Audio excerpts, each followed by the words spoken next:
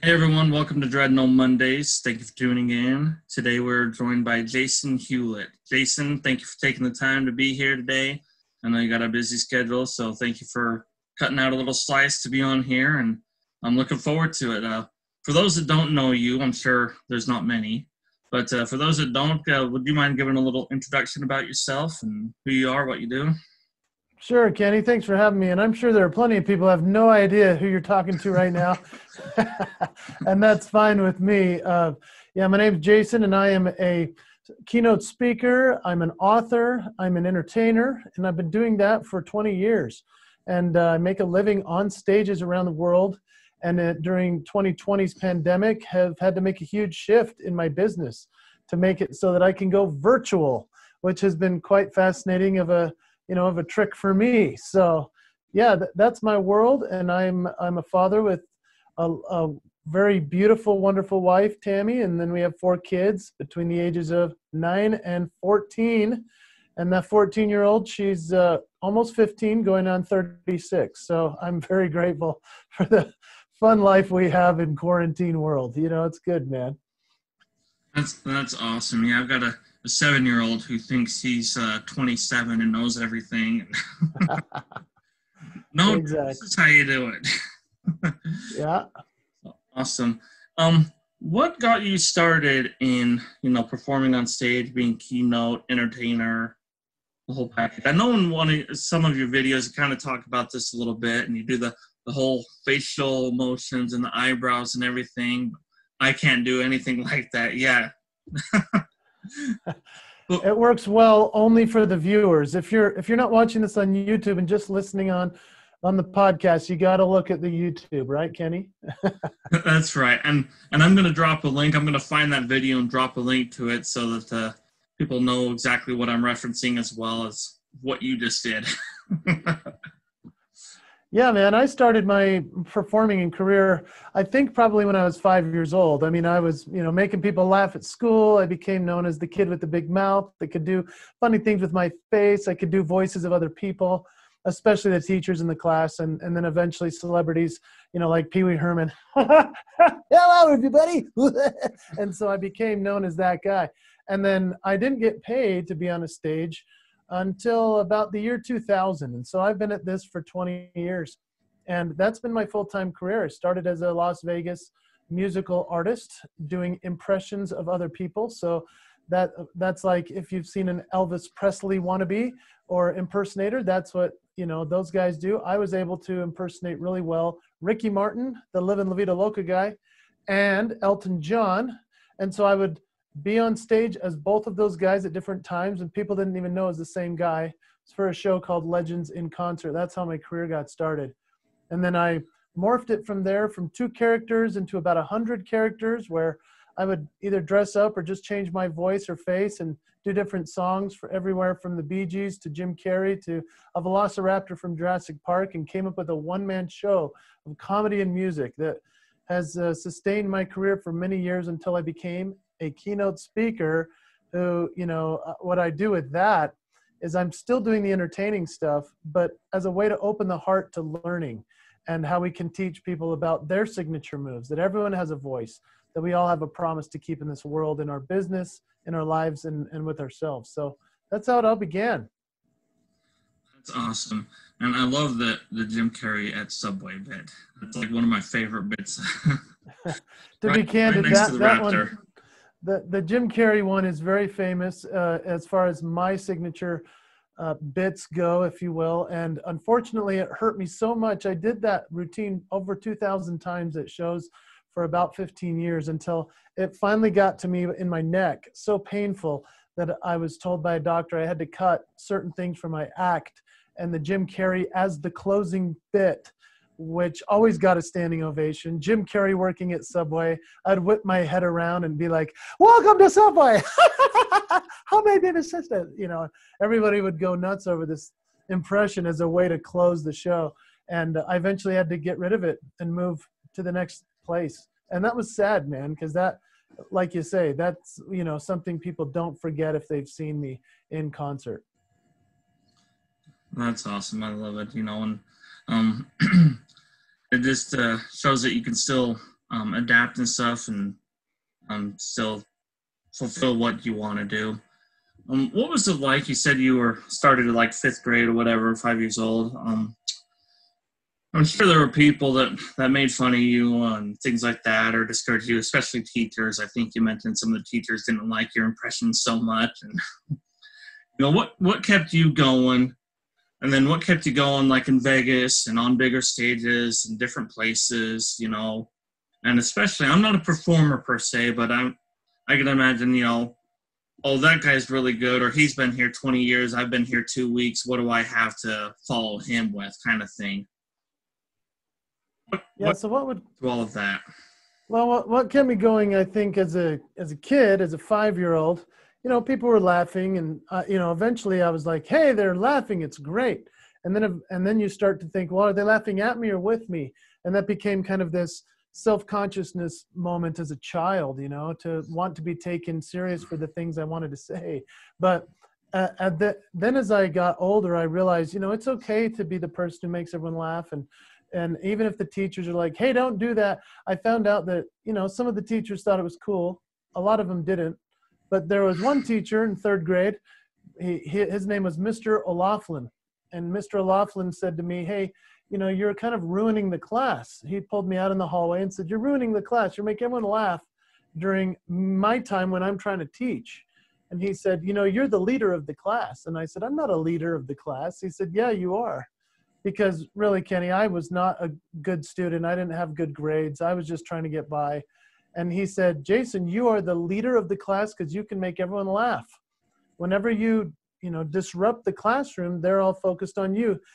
And so he said, I'll give you time at the end of the class if you'd like to put on a show. And if you can be quiet for a whole day, then that would be a really neat thing, wouldn't it? And I was like, yeah.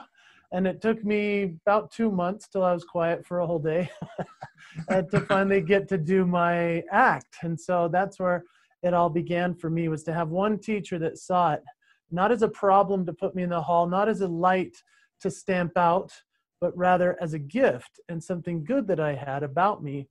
And that was in third grade when that happened. And through the years, as I've gone about, having success or failure or both, even in Las Vegas, when people would say, hey, I remember one time the producer saw me in my Ricky Martin leather pants and outfit and said, hey, you're too fat for this part. You need to lose about 10, 20 pounds and, start to muscle up. I was shocked that someone would tell me that because I was pretty svelte, I thought at the time. And so, lots of people are going to knock us down, sometimes with the coach or a team member or maybe a manager at work, even a spouse, a partner can be like that, where they knock us down, make us feel bad.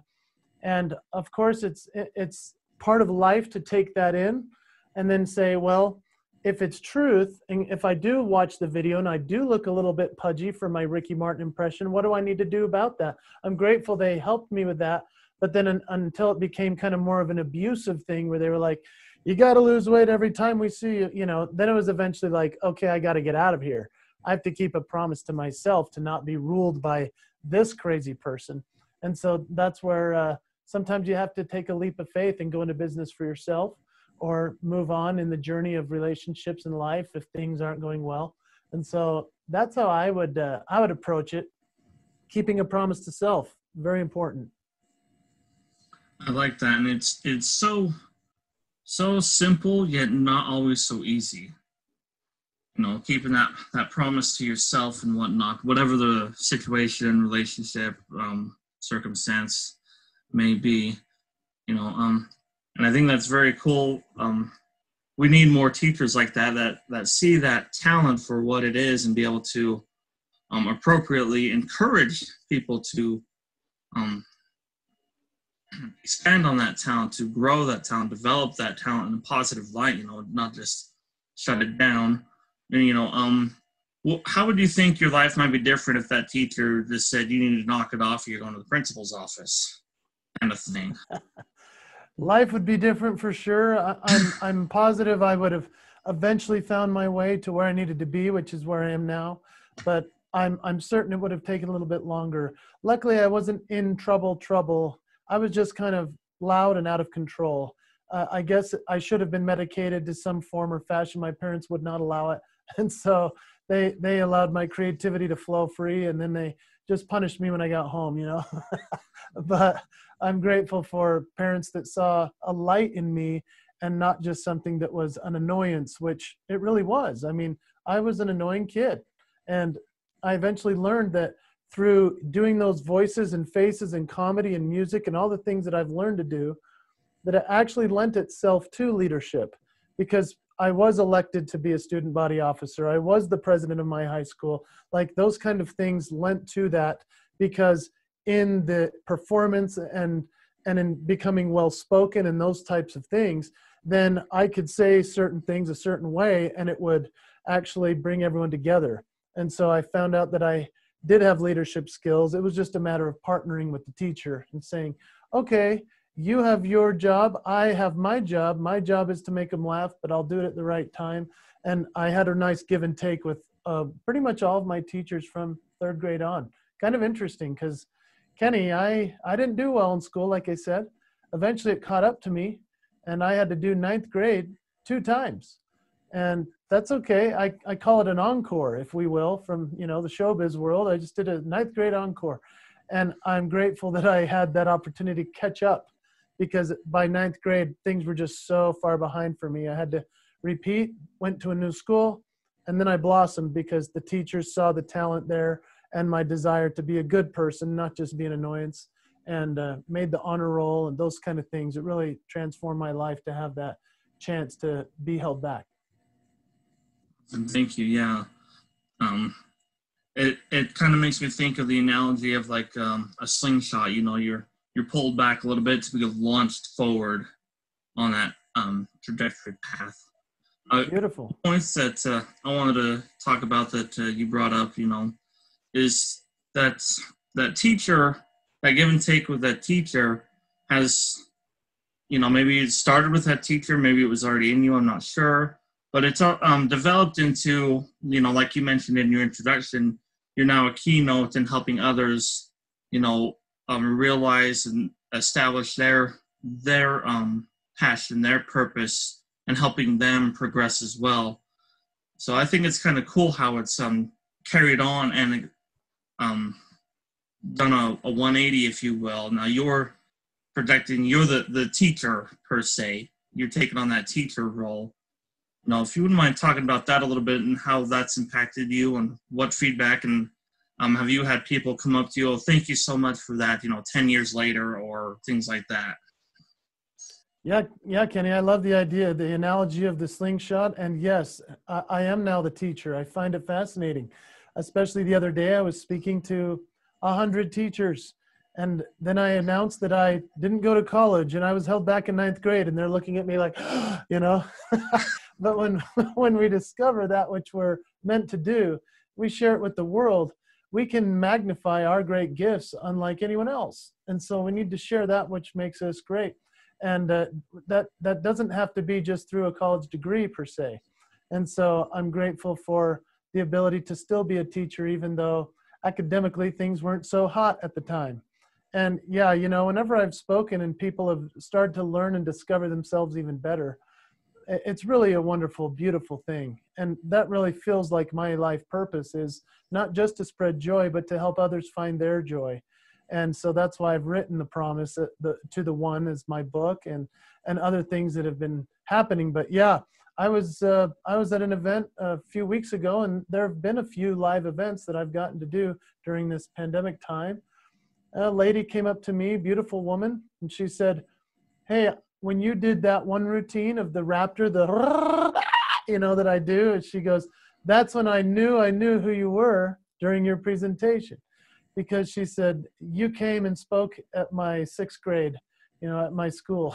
And I was like, and here she is, a beautiful woman now. And, you know, it's just funny to think that when we're talking to kids, which I've spoken to hundreds of thousands of youth. In fact, after we record this podcast, I'm speaking to leaders from around America, which I'm so excited to talk to them, thousands of them, in fact, on a big conference. And I think, you know, somebody can see me in elementary school and still remember it when they're all grown up, and then now they're teaching their children what I taught them, and they remember the pieces of things like me doing a raptor or a stupid silly face or a funny voice, and then they go, you know, I know what I have, my unique gifts, I need to share it with the world because Jason Hewlett taught me that. And it's not a new concept, Kenny, obviously. I mean, this goes back to biblical times, you know, Matthew 25 and the parable of the talents and all that. But when we look at the way that we influence the world, it's through our voice, it's through our signature moves. It's by us keeping a promise to share that which makes us uniquely great. Absolutely. And something that I've learned, you know, and opened my eyes more is your talents can be being a passionate person, being compassionate, being a listening ear. You know, those are just as valuable in their place as anything else, you know. So thank you for sharing that.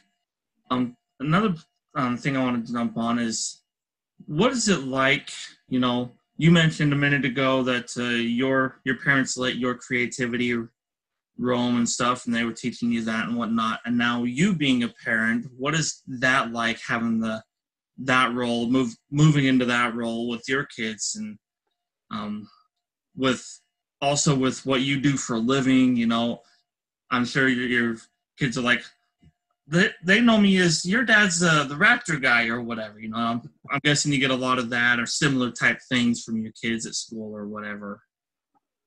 Yeah, it's certainly changed, you know, the roles in life. It's funny how it goes. I mean, here I was 20 years ago with no kids. Now here we are 20 years down the road. We've got teenagers, and life is amazing. I'll tell you, this is prime time is what I call it. I love it. And it's really interesting, like you said, as you segued into this portion of this, because, you know, where I was talking about our voice and being heard, etc., you talked about compassion and listening and all of those other aspects. And that is exactly what we want to teach our children. We want to teach anybody that we're around, that everybody's uniqueness is what matters, is that they share it. And so if you're a great listener, then be the great listener.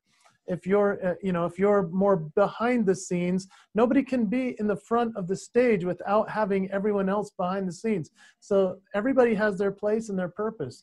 It makes it so that the show must always go on. And yeah, as a dad with these children, it's really amazing to watch them grow up, find their signature moves. And really, as a parent, my role is not only just to make sure they don't accidentally kill themselves by walking in the street without, you know, looking both ways, but to equally not mess them up by not getting in their way. You know, they're going to find their talents. They're going to discover their gifts, and they're going to have to make mistakes and experiences. And so really, I'm here to make sure that they are provided for and that they know that they're loved, but they're going to go off and do their own thing their own way. And as a parent, when I see them do something well, to point it out and say, that is so great, you did that. And if you're a parent and you're listening and you're thinking, how can I parent better? I found that just by recognizing when somebody does something well in your home, to point it out, let them know. That was so great, the way that you read that, or how you kept your promise to us to be here on time, or that you followed through in your commitment to do the dishes tonight without being asked. Those types of things are a big deal, because most of the time as parents, we lean into the what you need to fix mode, what needs to be different mode. And all we're talking about is weaknesses and what's not happening that's correct and how they should fix everything. And I know I've gotten into that as well, when things look like they're just not going right. Imagine if we lean instead into what they're doing right and letting them realize that those are part of their gifts that they can expound upon, becomes their signature moves and eventually their promise to the world. Love that. You know, and it's so easy to fall into that that other trap, you know, that you're doing it wrong, you know, this is not the way it's done, things like that, or you messed up, or this goes over here. You know, I've done that several times as being a parent myself.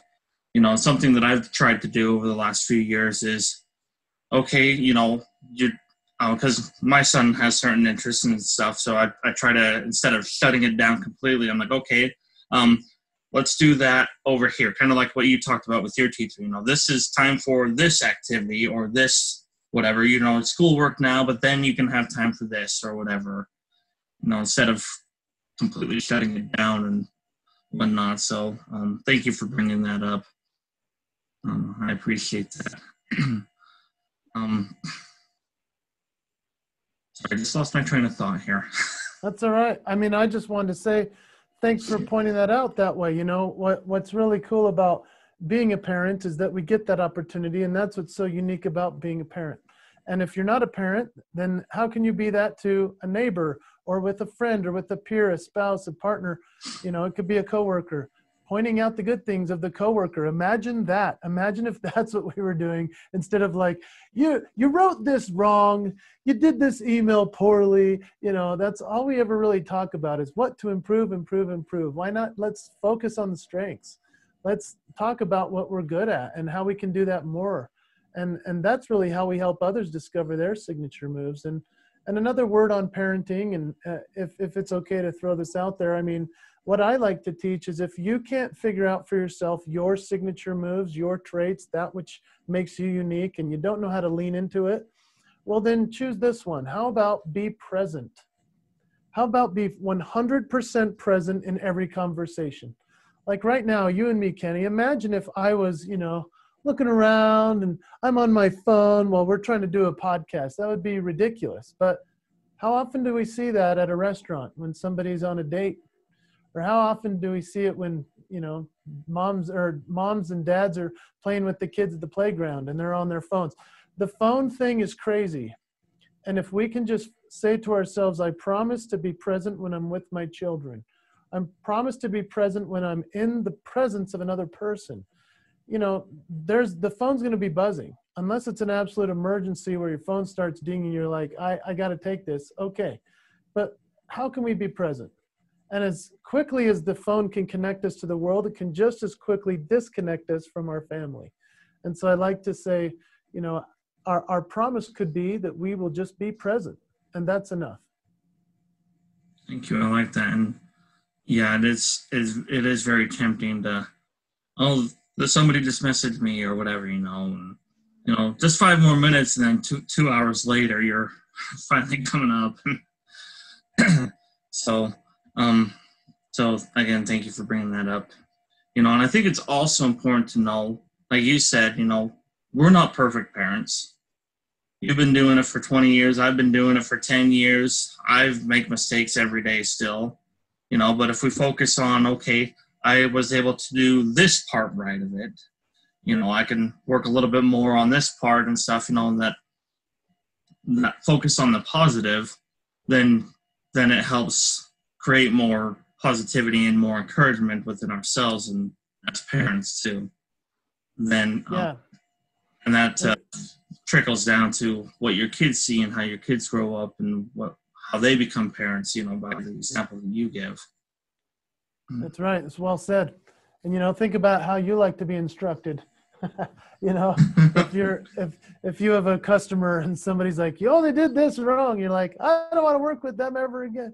I mean, it's really neat to get a review from somebody that you're great. It's really wonderful to get a pat on the back that the service was great in your business or that you did something well at home. And so the more that we can foster that type of just way about ourselves and to acknowledge people, especially right now when a lot of us are under quarantine still. I mean, people aren't kind of going out, and people, kids aren't supposed to go to school at this time right now as the recording of this podcast. But, you think about what are some of the ways that we could make it so that everybody feels acknowledged? And maybe that's just even on social media. Instead of just doom scrolling all day, what if you clicked like on somebody's post or commented even, or hey, really go far and share it. There's all kinds of ways to make somebody's day and to really be fully present in their lives to make them feel better about themselves. And even in a social media type of situation, it brings a lot of comfort to a lot of people. Absolutely. And I can give you an example, so my wife likes decorating for the holidays, and we had a bunch of decorations up in the front yard for Halloween. And somebody in the neighborhood brought us a card. No idea who it was. They didn't put their name. We didn't recognize them. No idea. Just the card that basically says, "We like your decorations. Keep up the good work." And we thought that was really awesome. Not only that they thought of the card or thought that, but they came to our house and dropped off the card. So It's a big deal. yeah, Yeah, I mean, that's so cool. That's so cool. I mean, and you think about, that's now a story that you'll be able to hang your hat on as to why you would do the same thing for somebody else, telling somebody else just randomly, anonymously, hey, you're good at this, or leaving a review for a business, or writing one for a book on Amazon. That kind of thing really makes a difference to people. If you don't think, I mean, hey, I'm an author, I have a book on Amazon, and if you don't think the author doesn't look at the reviews like quite a bit going, I wonder if there's a review out there. It's like it changes your world that day when you go, hey, someone wrote a review. Yeah. And especially if it's good. Yeah. You know what I mean? Yeah, it makes a world of difference. And that's a perfect segue. Let's jump into your book. What was it like writing that? What brought it on? What encouraged it? What kept you going from the naysayers? We kind of covered this with stage, but let's shift over to your book a little bit here. Yeah, the book was quite a monster to write, to be candid, because I talk about the promise at all these corporate events that I speak at. And with the promise, there are three elements. The three elements are the audience, which are the people we serve in business. Then there's the family, which would be like the team at work or your family at home. And then the final promise is the promise to the one, which is the promise to yourself. I was trying to write all three of those elements into one book, and it wasn't working. For years, I tried to write it. Finally, I came to the conclusion I need to start with the promise to self. That, if we can't keep a promise to ourselves, then who are we going to keep a promise to? And so writing that book in that way has really made a huge difference. And it was really hard to write, Kenny. I mean, candidly, I'm, like, from what we've talked about here, that whole education thing was a little tricky for me. So I've been more of a self-educated as an adult kind of guy, where I'm reading voraciously all of these self-help books and inspirational works. And so writing the book was really a big deal for me. And I'm really pleased with how it turned out. There's not only the paperback version, there's the ebook, and then there's the audio book, which is me performing it, which is really fun. People really enjoy that. So it's been a big thing to get that book done. And it's one thing to get it self-published. It's another thing to have a publisher want to publish your book. This is a published book, and I'm very excited to be working with Sound Wisdom. They're the people that actually get to publish works like Napoleon Hill's Think and Grow Rich and Earl Nightingale's works. And I mean, just really amazing self-help writers. And so this debuted at #1 on the spiritual self-help Amazon category a couple months back, and it's really turned out to be a cool thing. That's awesome. That's awesome. How did that conversation go? Maybe it didn't go in your head, but like you said, Napoleon Hill, did you have any thoughts of, these guys worked with these big names and stuff, who am I? Or, I'll never make the cut, or people tell you that, or self-thoughts and things like that. Did you have any of that or experiences like that when approaching publishers? Yeah, good question. I mean, of course, we all have the self-doubts, especially when we were told to be excused from AP English after 2 days because the teacher thought you wouldn't hack it in high school.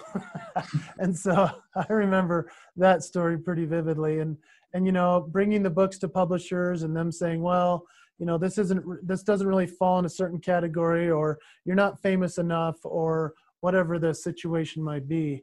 And really, I just wrote this book, and maybe this would be helpful for your listeners. I wrote this book as if no one was going to read it. That really helped me a lot, to just write it.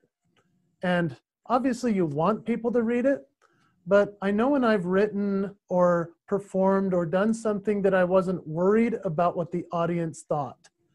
To a degree, like just saying, I'm just going to go for it. I'm going to go all in. When we get to that place, then we write what's real. Then we write what our true voice is. And man, that's when beautiful things show up.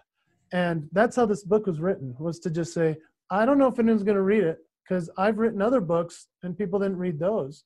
And so I was like, I'm just going to write this one the way I would write it for my legacy, for my children to read someday if they find it on a shelf and are inspired to read it.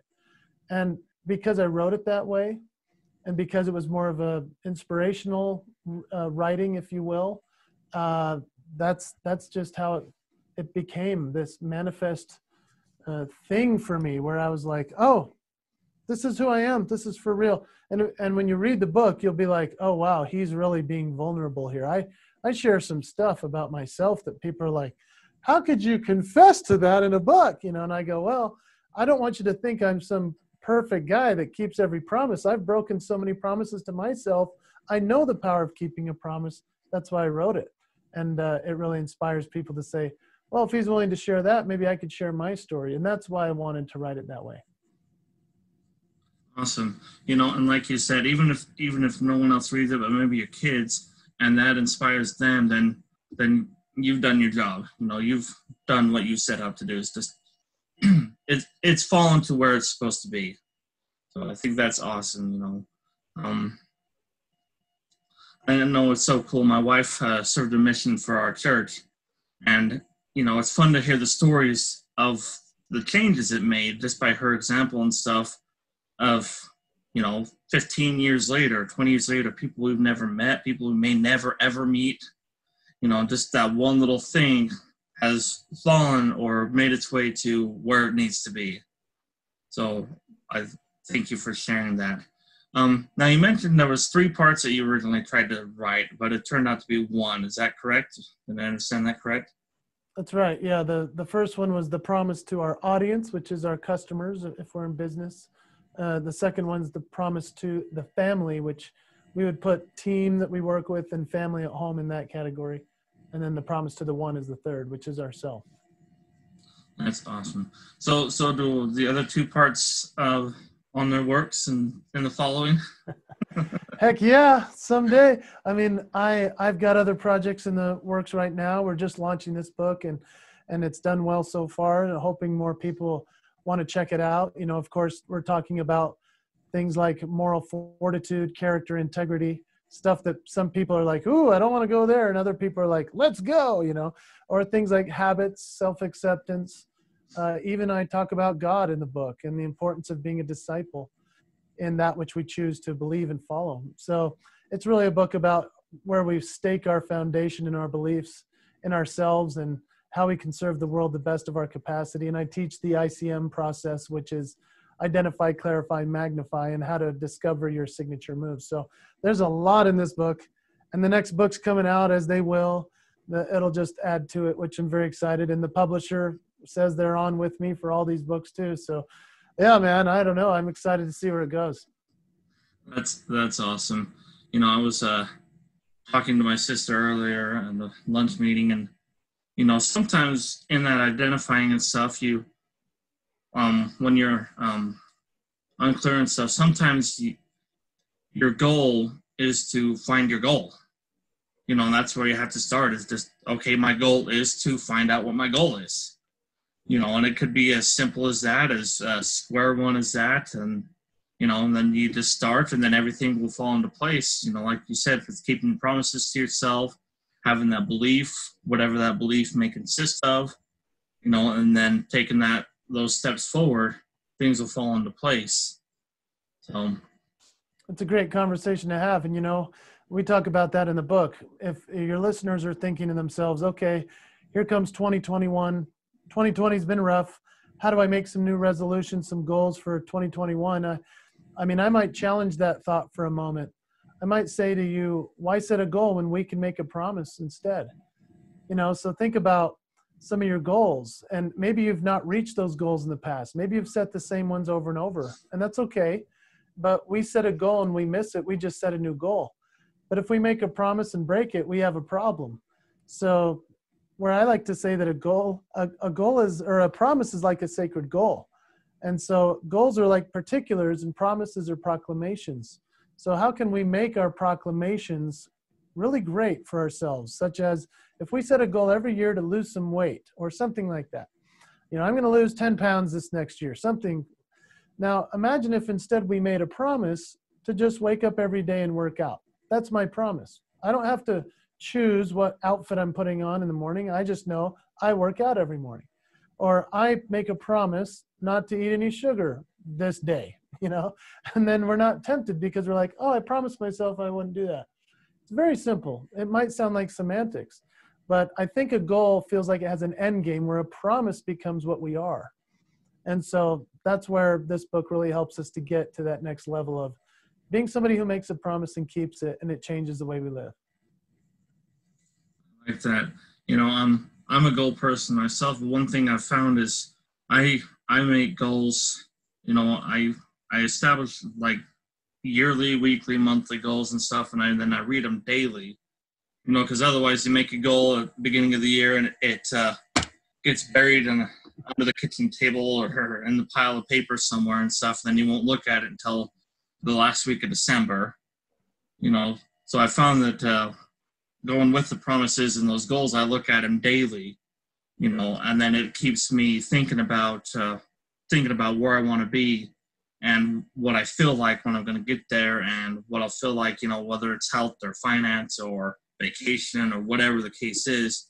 I picture myself having accomplished that, and like you say, keeping that promise, and it's always on my mind a lot more, so the action is there and it helps. And you see progress a lot more instead of just once a year.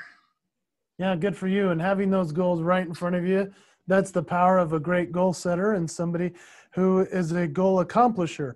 And unfortunately, so often we're like, he sets goals. He's a good goal setter. We don't want to just be the goal setter. We want to be the goal accomplisher. We want to be the person who keeps the promise, not just makes the promise. And so, yeah, if you're doing it that consistent, then that's the trick. I believe the key to life and success and happiness and all of that is consistency. Consistency in those goals and promises that we keep and make for ourselves. Awesome. And to go along with that, often we need support system. People are hard to find, or people find it hard sometimes to find support. Like we could tell them these things and teach them these things, but my spouse doesn't support me, or my spouse isn't on board with me, or my family doesn't think I can do it, or my AP English teacher or whatever. And maybe you can add to this a little bit, but something I find is just asking. You need support, just ask. Hey, even if it's on Facebook, like I'm part of networking groups on Facebook, I'm doing this goal, I need some support, who can help me with this, or who can help me with this, or who's done there. And then, you start somewhere and you start building that network of support and people that are at the next step and that can pull you up and, hey, try this or things like that. Do you have anything to add to that, or what would you add to that? I like the angle you took on that because, I was thinking a different direction. So if you're asking for support and creating a network, that is so awesome. And that's a great way to take that route. Then there's somebody like a Michael Jordan, for example, the great basketball player.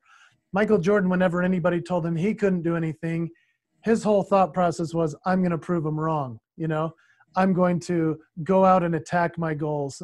I'm just going to work until I make them eat their words. So there are different ways in which we can come at that question. And I like actually the way that you went for it first. That's very cool. And yeah, having this support network, that makes all the difference in the world.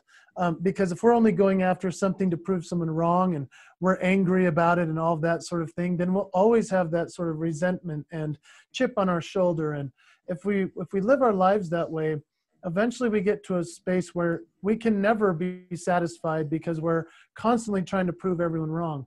Rather, if we're asking for help and helping others to share their gifts and signature moves in order to help us keep our promise, then everyone does together. Like that. And there's no one set path for everybody. Your approach might be a little bit different than mine, a little bit different than Sally's, a little bit different than Bob's. So there's a little bit of piece of these all different aspects and stuff that play into it. And something else, a saying that I've heard that I really like to go along with that is, not just to prove other people wrong, but it's to prove myself right. I think if you might start with, I'm going to prove them wrong, and that might be the starting point to get you going. But I think if you change that and work into the, okay, I'm doing this for me, this is to prove myself right, to show that I can do these things and keep these promises, I think it'll drive it further. And like you said, it'll be much more fulfilling. That's right. Yeah, well said. And the beauty of something like that is it might start in a negative place, but if you've ever written in a journal, I know that if in my journal, I'm spewing, just writing as fast as I can, all the frustrating stuff. What's interesting is when you start with frustration and everything that's wrong, then eventually it sifts into this piece of gratitude where you're like, oh man, I do have way more to be grateful for. And so going into it as a almost negative, which does then turn into a positive, powerful way. I was thinking about that today, actually, when I was eating a bunch of raspberries. And I had the little carton and I dumped them into the bowl, and then I sprinkled them off with the water and washed them off. And I was looking at the raspberries, and I'm eating the raspberries that were like the biggest, juiciest, yummy ones. And then as I'm looking at them just slowly, withering away into my bowl, and then I'm looking at the bottom of the bowl, and I saw all these little puny, pathetic looking raspberries.